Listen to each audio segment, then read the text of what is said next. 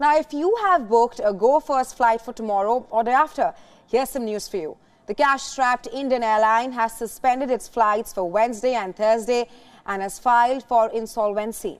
The local media report said that the airline is suspended its flight due to severe funding crunch.